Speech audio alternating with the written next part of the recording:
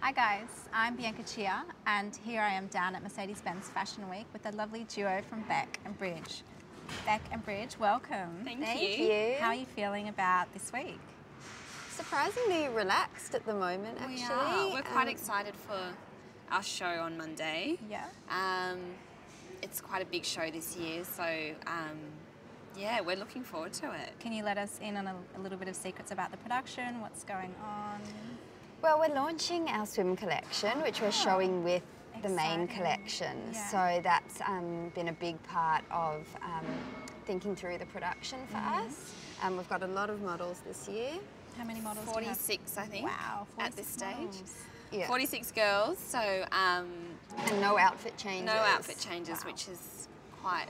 That's a lot. Nice. Yeah. A lot of girls walking around. Yes, it is. So it has dictated a bit of the production and, you know, but we're excited. It's always nice when there's a finale when you can see the whole collection come out at the end. Yeah. Any key pieces or key inspirations that inspired you through this range?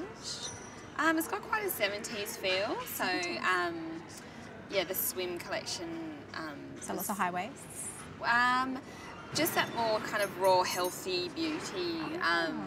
Varushka was quite a strong influence for us, and that's just carried through the whole collection. And then there's also a bit of a sort of a globe-trotting feel in that. There's that a bit of a Moroccan influence in some of the ready-to-wear, and some of the prints, and yeah, just that.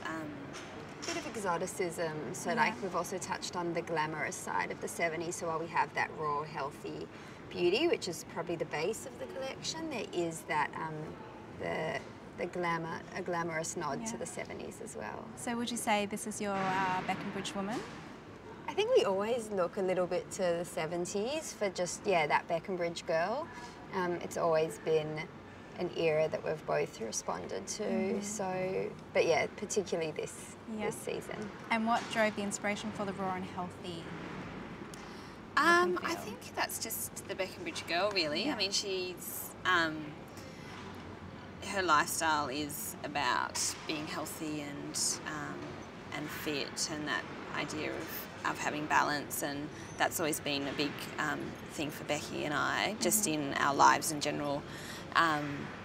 So it's something that we obviously want to endorse for our girl. Yeah.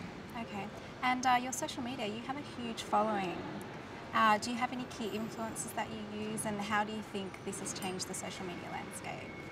Look, I think for us at the moment we don't have any retail stores, so we have a lot of wholesalers, but social media gives us the opportunity to really make sure we create the right branding and message, and I guess it's also just so nice to have a creative outlet to get your branding to the public. So I think it's just, it allows us to stay really in touch with our customer and stay relevant with what she wants as well. Yeah, it definitely gives our brand a voice and a chance for us to really interact with our customer. That's right, yeah. On a daily basis, which is amazing. Okay. And is this, what number is this for your fashion week? I think we've lost count. Yeah. It's over 10. It's over 10. Over 10. Wow, very well done.